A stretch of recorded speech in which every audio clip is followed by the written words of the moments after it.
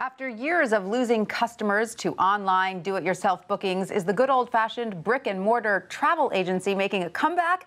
It appears it may be. And here with the story is WSJ Middle Seat columnist Scott McCartney and the founder of Departure Lounge in Austin, Texas, Keith Waldon. Welcome to both of you. Scott, let me start with you. Wasn't the travel agency business essentially written off until very recently?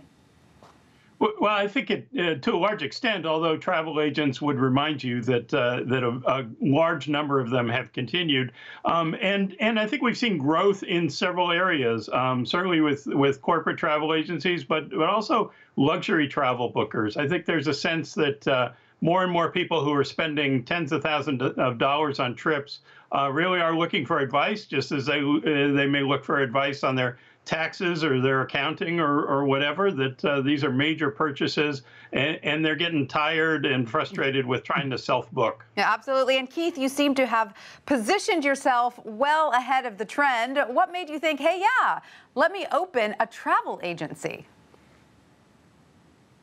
Years, and I watched the trend of travel agencies disappearing from the street.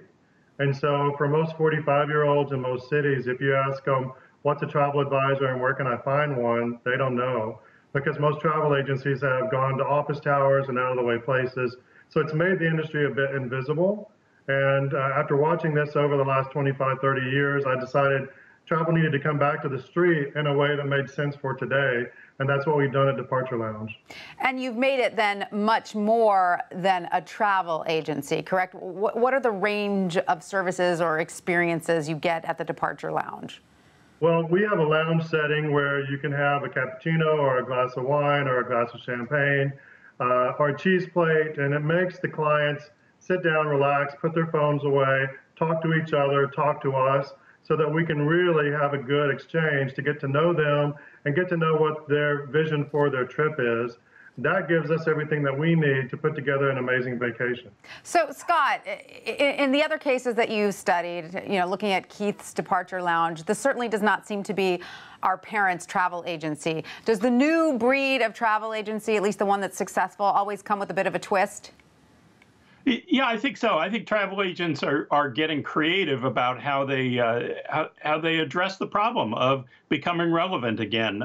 There's a London-based agency called Black Tomato, which has expanded quite a bit in the United States. The United States now its the largest market, and it's started by three 20-somethings, not your father's travel agency.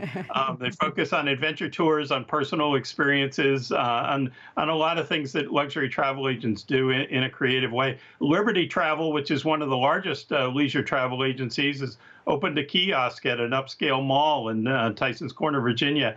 I think there's a realization, as Keith said, you got to go where the people are and get in front of them if you're going to be relevant.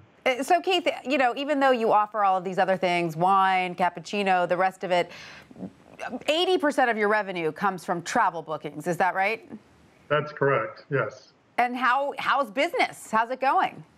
Last year we had an 86% increase in revenue on travel, which was remarkable. And this year has come out of the gates even stronger. So people really relate to having the experience. We also bring to the table a host of client benefits that we get through the Virtuoso network. So our clients also like the VIP perks and upgrades, but they really like the personal connection with the travel advisor that gets to know them. Mm-hmm. And therefore, with each trip, they don't have to start new with telling someone about them. We know them. And then we just have to put all the right pieces together to create a great trip. So again, it seems to be there's nothing like that eye-to-eye contact when making a sale. I'm curious, what kinds of trips are you most successful with? The high-end luxury trips, family trips, adventure travel? We do it all. We have, we're based in Austin, and so there's a lot of adventurous, active adventure travelers here. We do a lot of cruises all over the world. We do custom trips and tours, private tours, group tours. We do everything. Our sweet spot is 4 to 5-star travel because that's where we have our best connections and our best leverage and upgrades through the Virtuoso network. Mm-hmm. But we inspire travel. I'm from a small town in Northeast Texas, and I believe travel is a very good thing. And so whatever we can do to help, even if it's giving somebody some tips on hostels and backpacking, we'll do it. We're not always able to book that, but we'll certainly help. I think, Scott, you would agree travel is a good thing. Do you think that agencies that are positioned to thrive in this climate are the ones that offer the more unusual bookings? Yeah, I think so, because I think travelers are looking for that. I think you know, people who have traveled a lot want to go new places, different places. They want to get off the beaten path.